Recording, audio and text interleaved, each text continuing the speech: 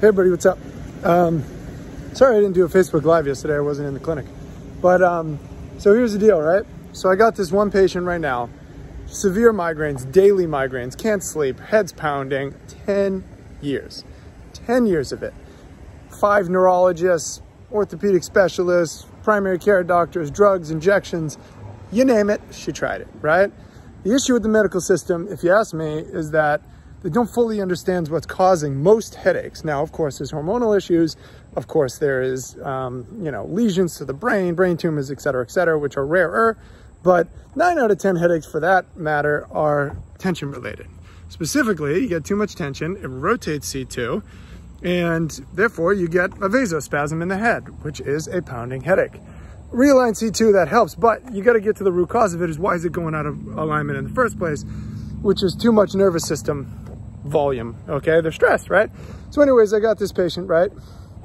She the first couple of visits, she was like yelling at me, like she's just so angry and stressed because she was looking for help. Everybody failed her, anyways, right? So in 2 weeks, got her headaches under control. No headaches, right? So what I did is, I do my myofascial method, I relax the neck, I'm working on her posture, right? But then what I also am doing is I'm using the Fisher-Wallace. That takes about 5 weeks, okay? Hour and 40 minutes, takes about 5 weeks to relax the neck, okay? But then I also gave her the Alpha Stim. So she ordered the Alpha Stim, right? And with that combination thus far, no headaches, right? So I'm saying this video because she went back to her doctor yesterday, her primary care doctor, and said, I'm going to this guy.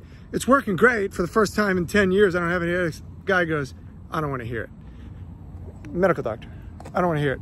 He goes, I'm not subscribing to any of that treatment. I want you to go see a spine specialist. And he goes, it's not going to work. It already is working.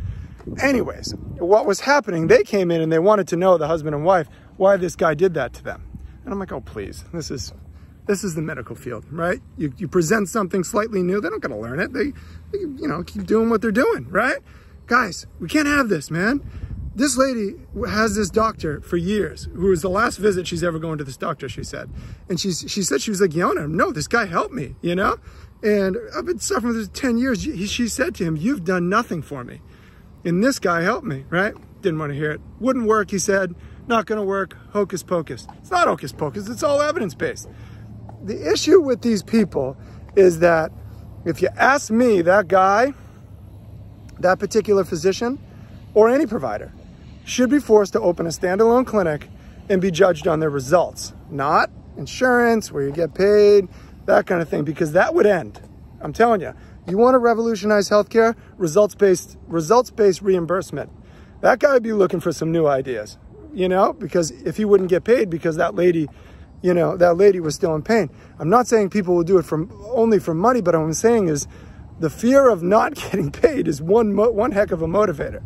Anyways, don't be like these people. It's really sad. I hear it all the time. My patients go back to their surgeon. It's like, this guy fixed me. He told me I need surgery.